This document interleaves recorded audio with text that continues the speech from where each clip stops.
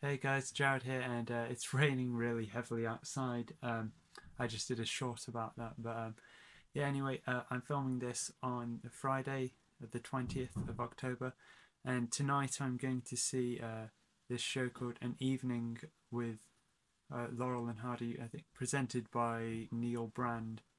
And yeah, if you've seen my video where I was going to the SpongeBob musical, I did see this being advertised. Now I'm actually going to see it. I believe what it is this guy Neil Brand. He's like a pianist, and I think he does like a sort of introduction. He talks about Laurel and Hardy as well, but they play like silent Laurel and Hardy films, and he plays the piano live along with it, which I think will be really cool. And you might know if you've been keeping up with the channel. I've recently went to Talking Pictures TV Festival of Film, and they have a lot of stuff to do with Laurel and Hardy as well. They show Laurel and Hardy films on their channel, and also at that event they had Laurel and Hardy artwork, and they had Jeffrey Holland doing his Stan Laurel performance, and and also because that event's all to do with classic films. I'm feeling very much in a classic film mood at the moment. And speaking of Talking Pictures TV, today on their channel they're debuting this new series called Writings on the Wall, which is about blue plaques, and it's presented by Mike Reed. It looks very interesting. I look forward to seeing it when it's on later today. And also at that Talking Pictures event that I went to, Timothy West was of course one of the stars there, the guests there, and today is actually his birthday. He's 89 today, so happy birthday to him. Nearly 90 years old. That's impressive. And I've mentioned before he's married to Prunella Scales. They've actually been married for 60 years this year. They were first married in 1963, so that's pretty impressive. And at that event, a lot of people sent like their wishes for Prunella because of course she has dementia. But yeah, from stuff I've read, it seems like their relationship is still very strong despite her dementia. But yeah, I'll really look forward to seeing this Laurel and Hardy show presented by Neil Brand, and I'll cut to after I've been there, and I'll tell you what I thought of it. So yeah.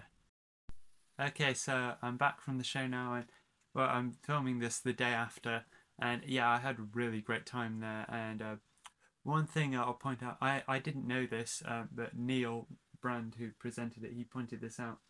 He also wrote a radio drama called Stan, which was made into this TV drama called Stan, which I do own, and I have seen. This is a pretty good drama about Laurel and Hardy. It's not quite as good as the Stan and Ollie movie, but it's still a good drama to check out. If you're a Laurel and Hardy fan like I am. But yeah, this show is great because I mean I'm a big Laurel and Hardy fan, and I've actually never seen them on like a big screen before. So this was great. The closest thing to seeing them on the big screen was I did see the Stan and Ollie movie in the cinema when that came out, but apart from that, I've never seen any of their original films in a big screen before. So this was a cool new experience for me, and especially having Neil Brand playing the piano along with it. And he also talked about like their lives and stuff, and the start of their career, how they first started working with Hal Roach, and when he was talking about the start, like he talked about their solo careers, and he showed bits from that both of their solo work, and played the piano along with that, and then showed some of their like early work working together, and still playing the piano over it. And he did also show a bit of their sound films as well, which was cool. And Neil Brand clearly has a huge love for Laurel and Hardy, which is also what makes it so enjoyable. His presentation, and I have a great love for them as well, so I really enjoyed it because of that.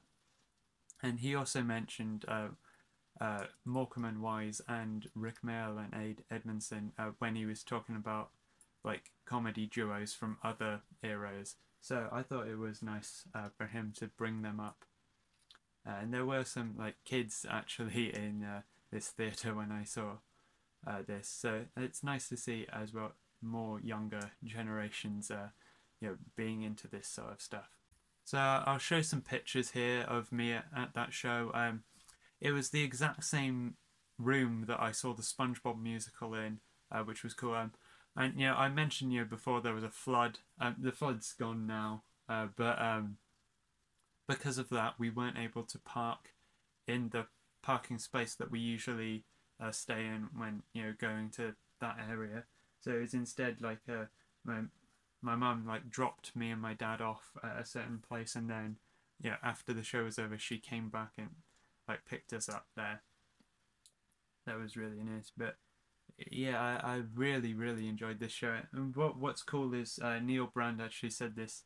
He kind of improvises the music that he plays. He doesn't just play the same music at every showing of it, because he's done this show in loads of other locations.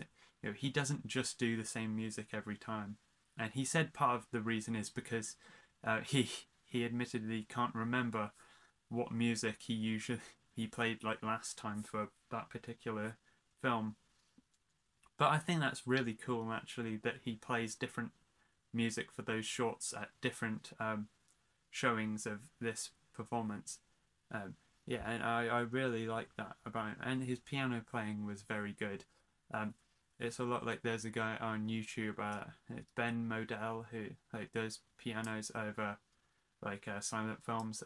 He does that on live streams. They're called like the Silent Comedy Watch Party. Those are really cool, and yeah, that's cool on a live stream. But this was also really cool actually seeing him play it live on the stage while watching it. So yeah, it was really cool. So if Neil Brand, because he does this in loads of different locations, if he does this like near where you are, I would definitely recommend seeing it if you're a Laurel and Hardy fan.